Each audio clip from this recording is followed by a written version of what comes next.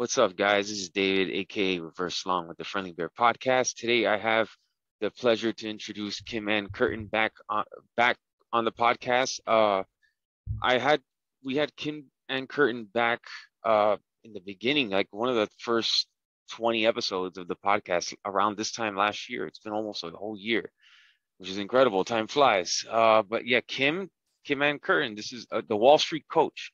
So Kim does a lot of coaching throughout Wall Street. She's had some legendary um, clients and people associated with, like, that she's written about and been part of her book, Look at that. Transforming Wall Street one. Yeah, she has it behind her also. Great book, a lot of legendary people in there. Thank Um, yeah, good stuff.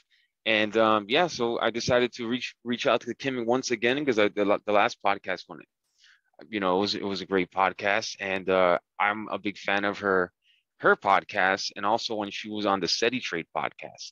That's right. So That's yeah, right. so a lot of Time. stuff out there on Kim, yeah, and I encourage everyone to check it out. So with that being said, so Kim, how are you doing? I'm doing great. How you doing today? I'm doing well, doing well. And just another trading day and another podcast day, just love it. I just How love was what your I'm doing. trading today? How did your trading go? Oh, went well.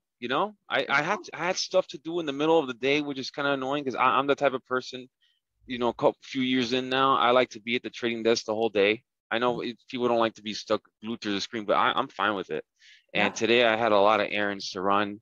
I went to go to the bank. I'm in downtown LA, so I had to walk to the bank. That Yep. bank was full. I had to go to another bank. And then but I came back and I executed a trade. It was in and out of, but like it's I have a system going. It went Great. well. I managed to trade well despite having so many things to do today. I'm so glad So to hear it. Congrats. It's really yeah, great. thank you. Yeah, you're welcome. Thank you. How about you? So you're in Hawaii and you're doing your podcast now. Maybe you want to talk about some of the guests you've had, like you were just telling me before the show started. Sure, sure. We were very lucky to secure Tom Sosnoff. He's the creator of Thinkorswim, sold it years ago. He had his platform is Tasty Trade and Tasty Works. He also created the Small Exchange, which I think he also just sold. But Tasty Trade itself is just an incredible platform, and he's just a legend. He's a former Chicago floor trader, so he's been trading in the market for 40 years. And in the podcast, he just talks about some of the really important things that traders need to be aware of. He specializes in options, but he just has so much powerful wisdom. So it was very exciting for me to have him say yes, to my little podcast. And we also had Jawad Me on recently. He's the author of Stray Reflections, and he's just one of the top macro, he understands the macro like nobody else and advises some of the biggest hedge funds in the world around what's happening in a lot of all the themes that matter to investors and traders. And he's just one of a kind, really very spiritual man. That's what really spoke to me when I first learned of him. I watched his interview of Stevie Cohen, which was just so well done. So I'm always wanting to develop myself and to learn from others, and also to just see the people that I think are making a difference in the community for traders and for investors, those who have been at the game for a long time. Also, Howard Linds, and I had him on probably almost a year ago. We've just had some really great people come on to hopefully help educate and encourage those who are working as hard as you are and your listeners. So Absolutely. Yeah, one that stands out also is the early one that you had with Matthew McConaughey. yes, That one Matt, was really cool. And then there was Matt another one that you had, the guy with Bernie Madoff, he caught Frank Casey. yeah, Frank right. Casey. So that was Yeah. an awesome podcast. That's an amazing Yeah. podcast. Frank is one of the three gentlemen who helped bring Bernie Madoff down. And Frank was at the time looking to, at the time, Bernie Madoff's fund was impossible to get into. And that was part of the shell game, if you will, $1 billion shell game that Madoff had, where he became so, that was part of that, you know, when you look at anybody who creates a scam, right? Elizabeth with Theranos Holmes, right? There's so many scam like reality shows or documentaries now out there. What you find they all have in common is that they appeal to this, which we all, of course, are suckers for. We want to be part of a club. We want to be on that inner circle. And so part of what was tricky is that Madoff had people like, he'd make them come back to him over and over and over again before he said yes. And once that made you feel like he doesn't need my money. And so Frank ultimately was observing him and wanted to duplicate, well, how is this guy's constantly going up? He never goes down. How is that possible? So he was hoping to duplicate it for his own clients and brought it to Harry Markopolos, what he understood to possibly be his way of investing. And Markopolos, because of his experience, he's known as a forensic accountant. He was able to instantly see that this was a fraud. He's like, this is a fraud. And Frank was like, wait a minute, you can't say that too loud because this guy is the guy. Like, to be known as Bernie on a first name basis globally, and everybody knew who you were talking about, that's a person that had a lot of power. And so Frank at that point was like, whoa, if this guy is a fraud, then this could take down the entire infrastructure, all of finance, because it was so massive. And the people involved, the people invested, from countries to sovereign wealth funds to individuals to pensions. I mean, a lot got wiped out. So Frank, he's one of the 50 featured in my book, Transforming Wall Street. Why? Because I was looking for men and women who were successful in finance, who had been able to succeed in the industry with integrity and with consciousness.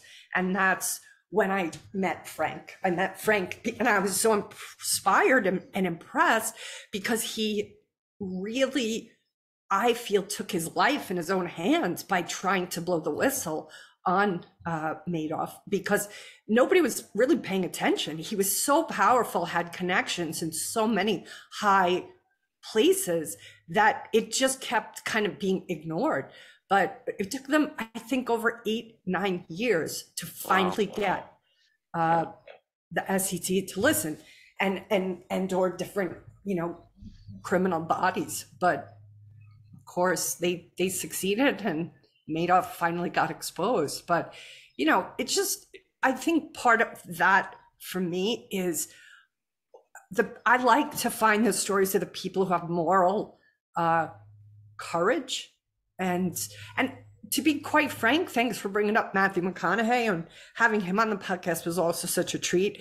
And even though he's a movie star, I saw in his book Green Lights this moral courage, his self-awareness around the trappings of Hollywood is so heightened. He's so conscious to how he can't let himself get caught up in the accolades and get swollen in his ego. So he talks in Green Lights, and he talks on my podcast about how when he gets an award, when he gets all the accolades, he will actually withdraw from Hollywood and go take himself to a place where nobody knows who he is. Like, he stayed at a little monastery where they really didn't have running water. Nobody really knew who he was. He went to the Amazon jungle to just get himself back to center and remember that so much of that, hyperbole that happens in places like Hollywood can happen on Wall Street too.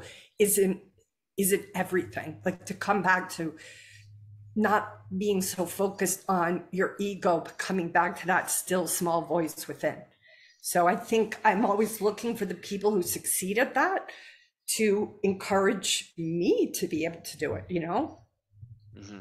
And then if you live it, hopefully you can help other people live it too. Absolutely. And I think your book is very necessary. It's like conscious capitalism. It's like capitalism. It's like good capitalism. Yeah, I know. So I come from I did a podcast recently with San Lucci's team. I don't know if you know San Yeah, Lucci. of He's course. yeah, Yeah. I was If you're in listening, his St. Lucia, I've tried to have you on my oh podcast. yeah, Never yes. asked So me. he's I in have Puerto to. Rico. He's doing his own thing. Good for But him. but yeah, we were talking with a couple of the guys there that was a Chicago exchange floor Yeah. trader and another options trader there. Because I come from a background in architecture, and there's very few architects that were okay that I know that were like interested in trading at all. I could even have a conversation with trading because they consider uh they're like capitalism almost bad. Because a lot of architects I know are almost borderline social. The socialist kind of mentality. Like capitalism is the rich greedy, and that's that view, the Bernie Madoff kind of view, instead of Yeah. like capitalism can be good as well, not crony capitalism, That's but why I'm so that's why I think I was so shocked, to find, like, I just wanted to find, because I felt like after that '08 crisis and Madoff's arrest, it was all the bad guys getting print, right? The only yeah, ones that were in the spotlight were the bad guys. And that's why I wrote the book, because I wanted to show the world there were good yes, ones too. exactly, exactly. Even But you had Bill Ackman on there, and a lot of times Bill Ackman will get a bad rap, and when you had him on there, well, he's in the every book. He's in the yes, book, and he talks about how he, really stood up against Spitzer, who at the time we didn't realize Spitzer, as the attorney general, had his own skeletons in his closet, but just the courage of him standing up for what he was in the midst of. Like, I think Spitzer at the time was looking politically to position himself to run for office. And so a lot of times, as we see in the fictionalized Billions, the people sometimes who are in law enforcement, they have their own political yearnings, and that motivates some of what the prosecution goes after. But David, to go back to architecture, I'm kind of shocked to hear you say that about architects, because one of my all-time favorite books is Atlas Shrugged and The Fountainhead. yes, And, yeah, so I almost went into architecture because of how much Rand's books influenced me and impacted me. So I'm kind of surprised that you find yes, a lot of and architects. that was part of our conversation we had, because like I'm like, what, it's a shame because architects are very well cultured. You have to go on this path.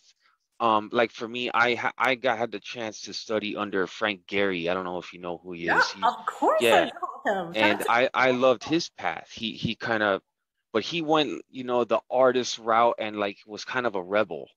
Uh, the architecture community in general, for example, you take out all these student loans, and then when the time you graduate, you're the bottom guy in the totem pole, working your way up for 10 years, and you're gonna $150,000 is like, for the majority, is the peak of like what you're going to make with all this cultural knowledge and understanding about just everything in the world. So architects are very a lot of times I think they're kind of bitter about that, and watching someone make millions of dollars while they're like super sophisticated and cultured, and they're making I know because I was one of them. So Yeah. um but I never, and architects, for example, when you design a building, is to make the world better. It's like architects are big, like for example, on social housing projects, like in Europe, and that is just socialist housing. It is what it is. So, and the EU will fund like these major big projects for like for the world to use. So architects, to talk about trading and like capital towards trading, to like, and taking heavy risk and all that. It's just it's a hard, it's hard for my former colleagues, everyone I spoke to from grad school and from where I worked and stuff. It's just they didn't really understand because I wanted to do, I saw like I want to trade to get capital to buy land or property and design and build my own stuff, which is kind of what Gary in a way Gary did the same, Yeah. something like that. But Yeah. but to talk about that with architects and all, you know, it's just it's almost like when I use the word capital is almost like a dirty word, Wow. you know.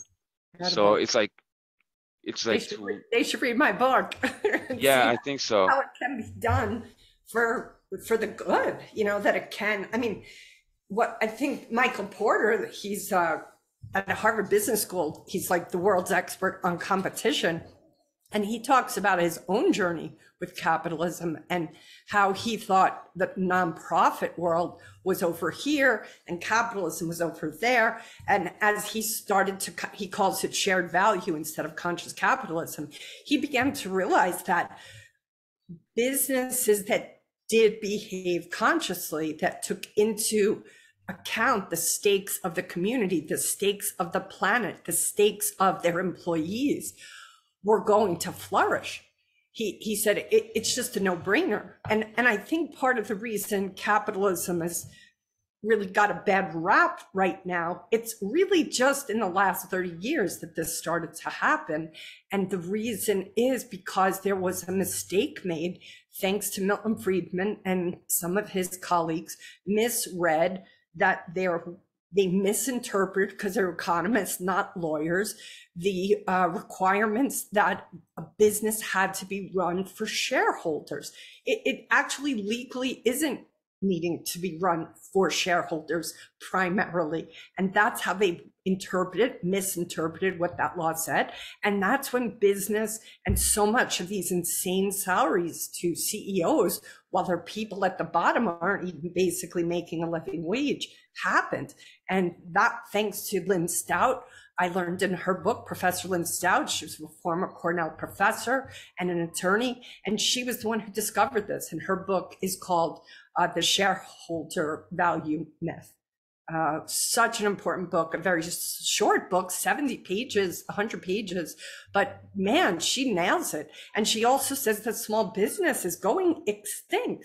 It used to last on average 70 to 80 years. Small business today lasts 8 years. So we have all of these repercussions because of a mistake that's still being taught in business schools today, horrifically. And that is just part of what's kind of screwed business up, and why we have companies like Enron misrepresenting with the books. Why? Because they have to make sure that the shareholders, they think, because of that misinformation, is who they're running their business for. That isn't. And they're not legally obligated either. And that misinformation is part of why I think so many people have gotten a bad taste in their mouth about the way big business is. Yes. Yeah, I agree. And I think people need to read your book, you know. so It's not so capitalism's fault, and it's not business fault. It's the structure that is needing to be changed. That's the heart of the matter. If capitalism is an exchange of fair value exchange, and that is what has kind of gotten washed away. And that's part of the research for my book, was reading Adam Smith's The Wealth of Nations, and the book that preceded it, the umbrella it sits under, which is called The Theory of Moral Sentiments. And, you know, what the professor that I interviewed about Adam Smith said is that probably Adam Smith in today's context wouldn't even consider himself a capitalist, because the way it's kind of being warped. So that was fascinating to hear. So sorry to go down that rabbit good hole. stuff. Probably. So Kim, what got you into this? Were you always interested in this before coaching? Because you okay, so you got into coaching, you had that story, and maybe you can talk about it, about 9/11. You sat down in It wasn't 9/11, it was 2008 crisis. 2008 2000, crisis. we, And yeah, you sat down and put like a sign up, and people, and that's when you started coaching. But then were you always interested in Wall Street with the way you talked about the conscious capitalism and all that before, and then coaching came? Or I Who came worked in first? finance. I worked in finance for almost 10 years before I started the coaching practice. And I went to work on Wall Street because of Jim Rogers' book, Investment, Yeah, yeah, yeah. first finance book I ever read. And he talked about how he wanted to see, he was, being cautioned against investing in Asia. And he was like, I want to see for myself. So he did this motorcycle tour across Asia and he saw democracy out in the fields with the farmers. And he was like, okay, I know it's a communist regime, but I'm seeing democracy. And dare he say, another version of what he felt was worth investing in. So he didn't listen to what the crowd said, as he usually doesn't. He's very much of an outlier, Jim Rogers.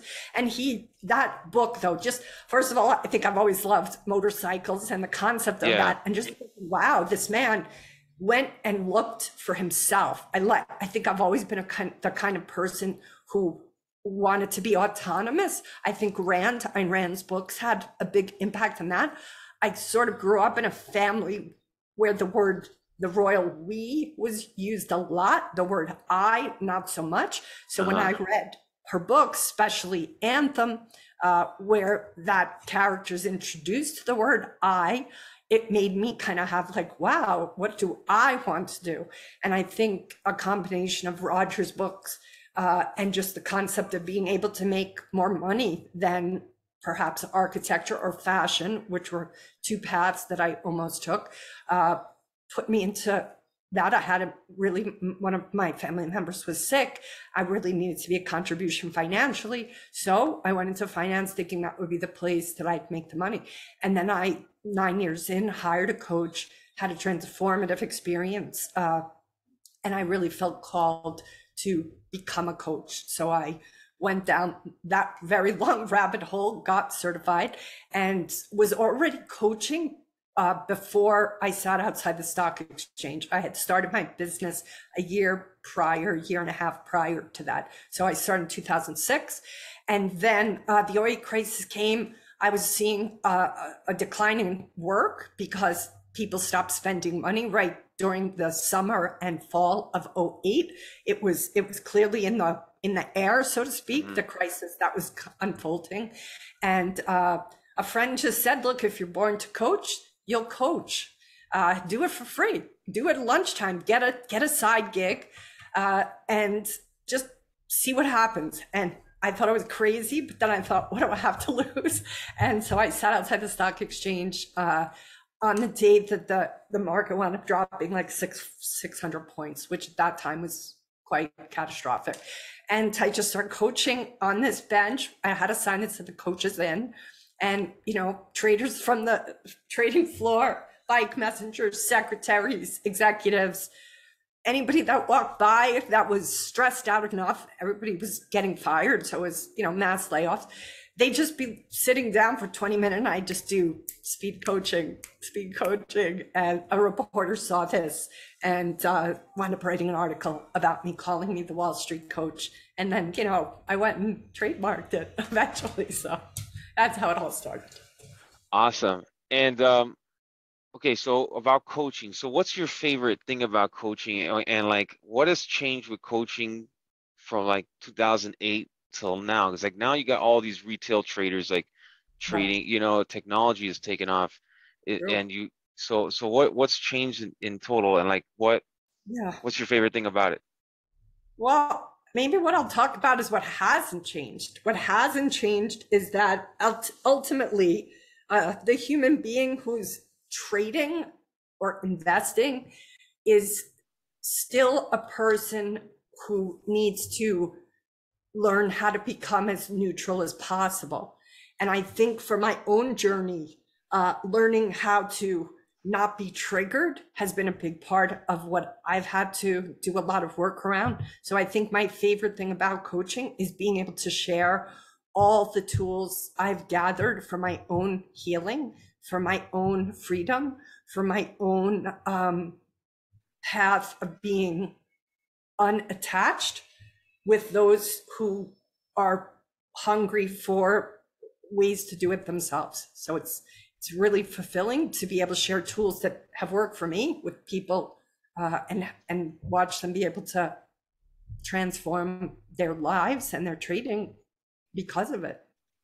Gotcha. And so why would someone want to go the coaching route as opposed to, trying to figure it out on their own? Like, and Yeah, yeah, I think it's a matter of uh, speed. You can do it by yourself, but you can also swim upstream by yourself. It's going to be harder.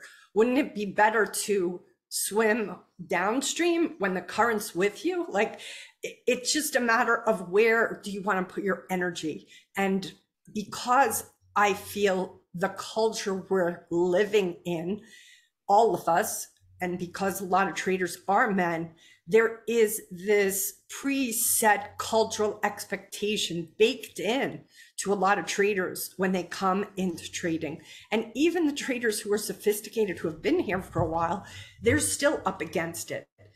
Whether it's just with their peers or other traders that they socialize with or spend time in the chat rooms with. I think part of what's hard about coaching yourself is that you can't really see yourself neutrally.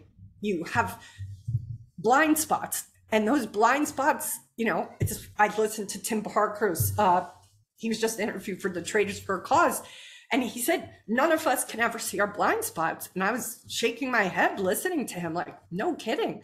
We think we can, but we really can. So to have somebody outside of us listening to us makes a big difference.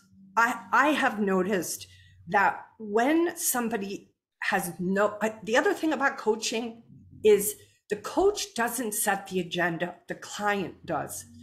That's a really unique relationship.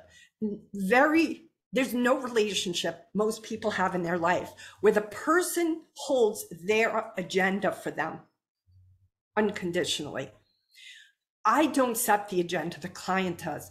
And I will hold them to that agenda they have told me they want for themselves, come hell or high water.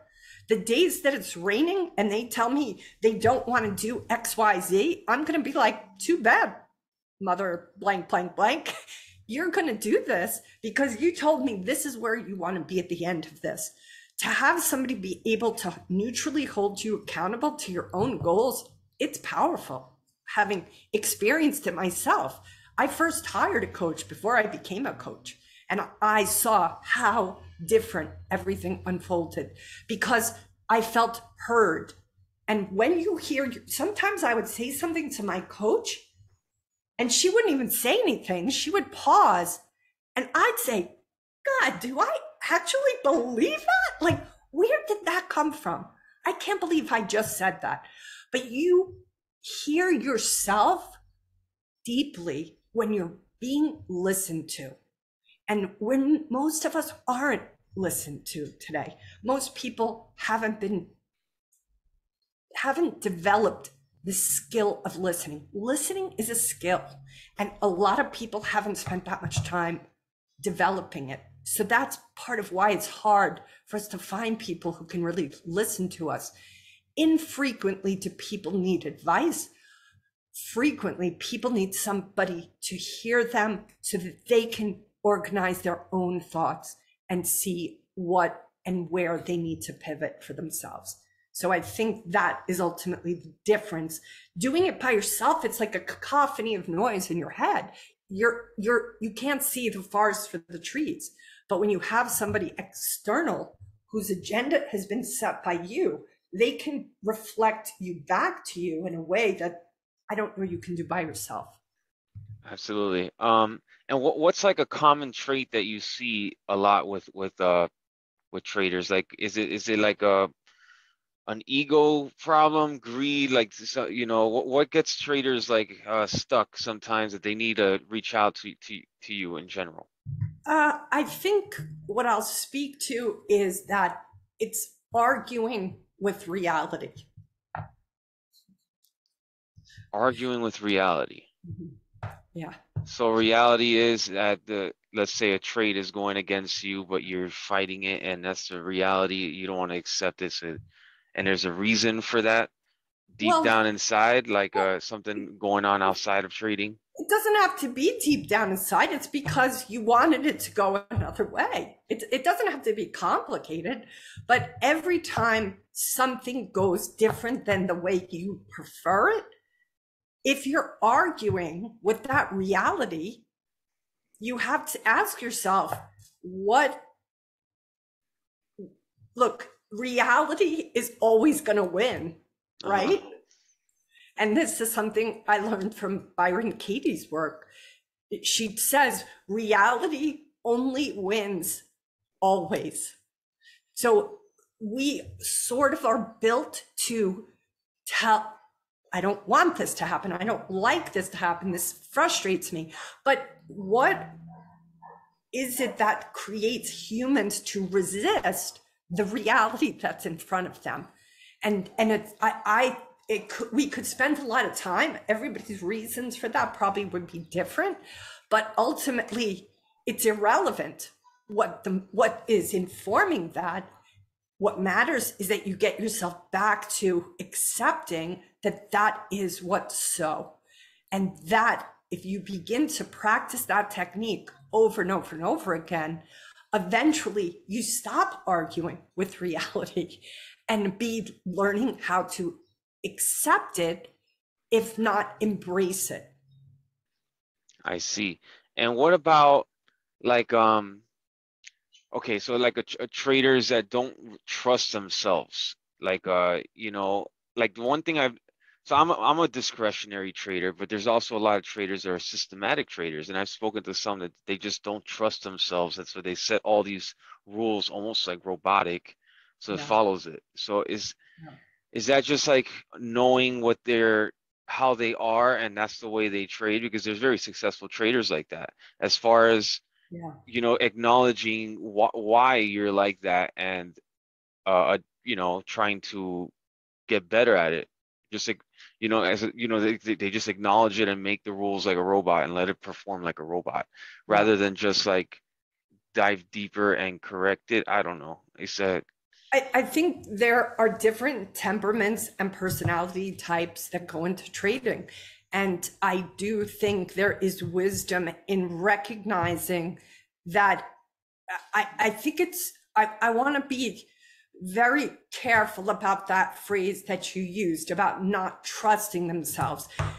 It could be perceived as though they don't trust themselves, but it could be that they also are honest enough with themselves that uh-huh. they know when there's going to be a flood of emotion coursing through their veins, they won't be able to respond in a neutral way.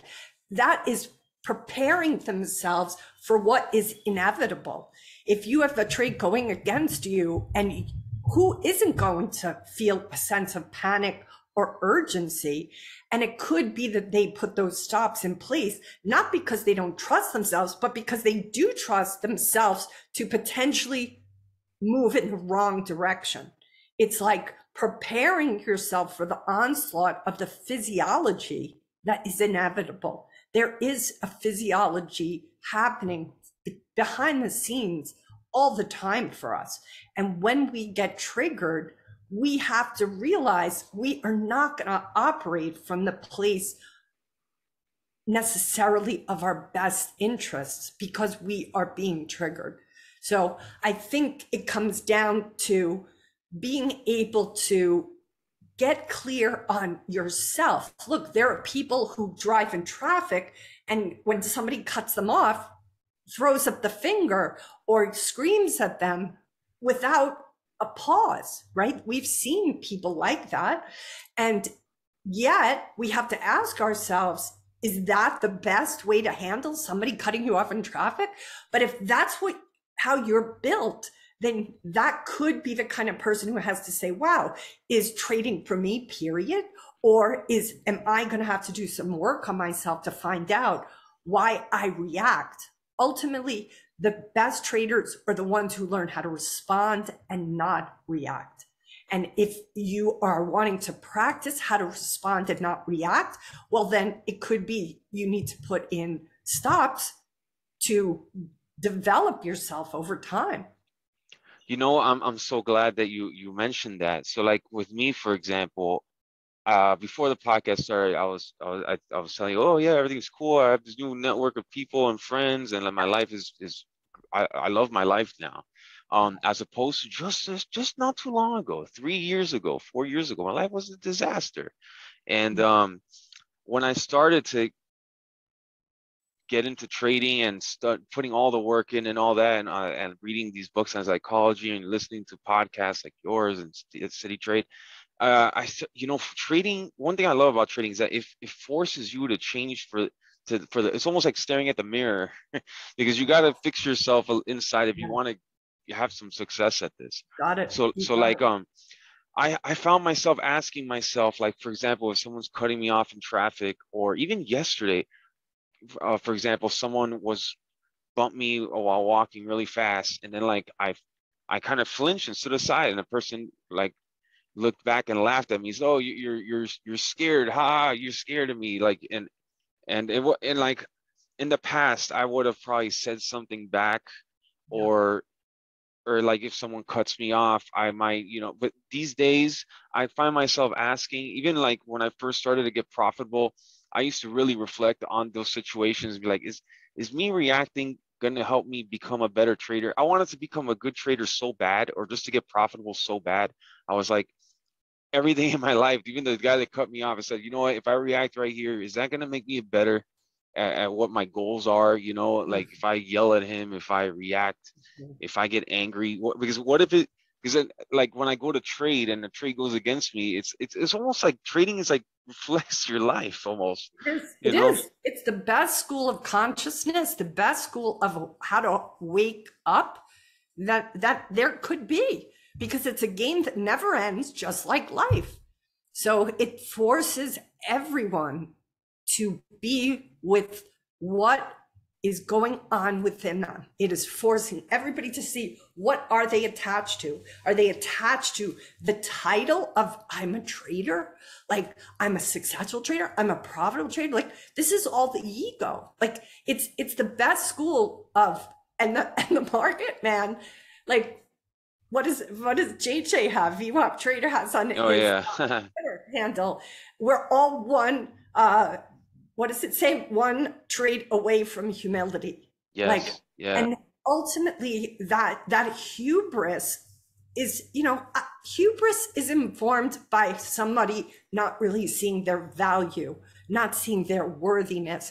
And so a lot of traders think that this label is going to finally earn them self-respect or respect from others.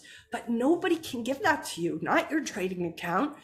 Only you can give that sense to yourself. Knowing you're worthy, regardless, is an inside job, because having worked with those on the other side of all that financial success, guess what? If you don't know that on the inside, it doesn't matter how much is in your bank account. It doesn't matter what the titles are. It doesn't matter the accolades that exterior world gives you. If you deep down inside don't feel you're worthy, none of that stuff is going to make you feel it. Wow.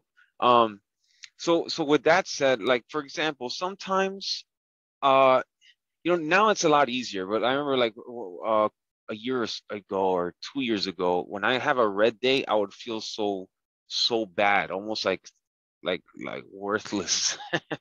And then, you know, it's like, and then, you know, over time, I through data and stuff, I felt like, okay, I had 2 red days. It's kind of normal. I kept it within the range. I traded, I followed the rules, this and that. But like, why do sometimes traders feel, even though it's not that much money, um, that you lose, is just the fact that you lost? It's like tying your worth to the trade.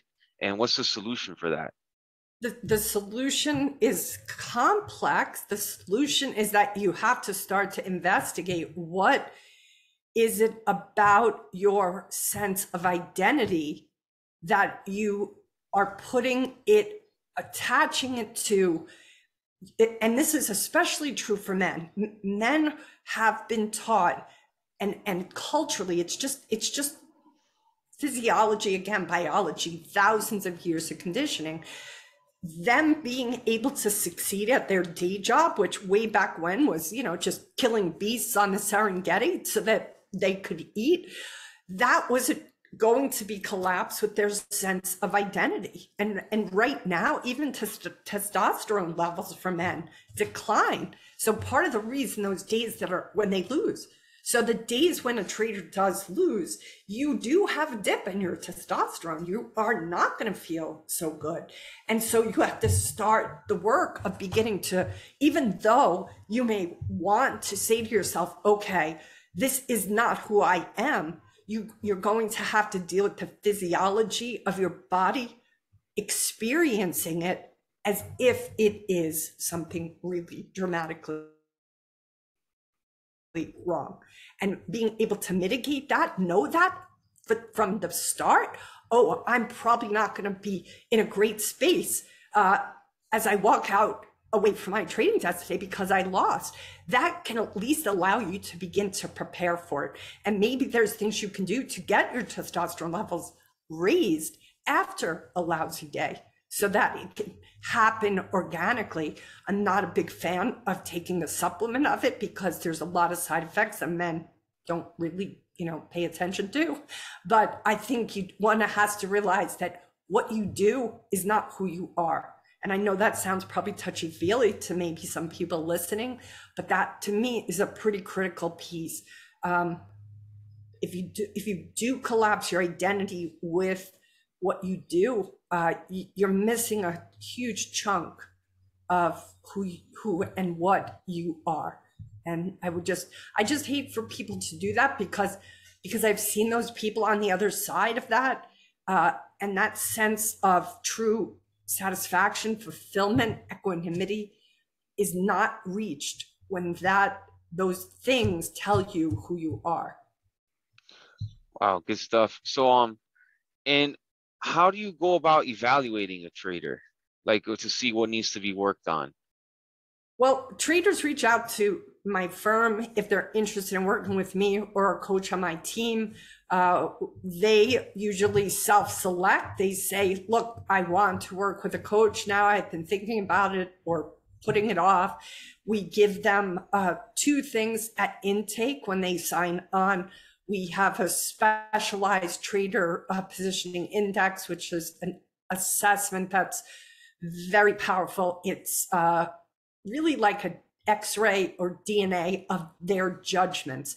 We feel so much about traders. Part of the challenge that they face is whether they have good judgment. So this assessment helps traders really be able to see the internal of how they make their judgments, professionally and personally, because of course they're connected. Who we are personally informs our work. So that's part of what I say to traders too, who are hesitant to do coaching.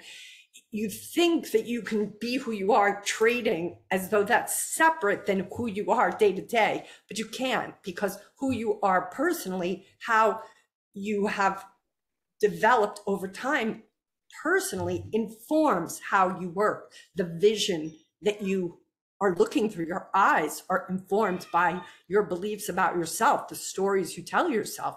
Are those stories, we are storytellers.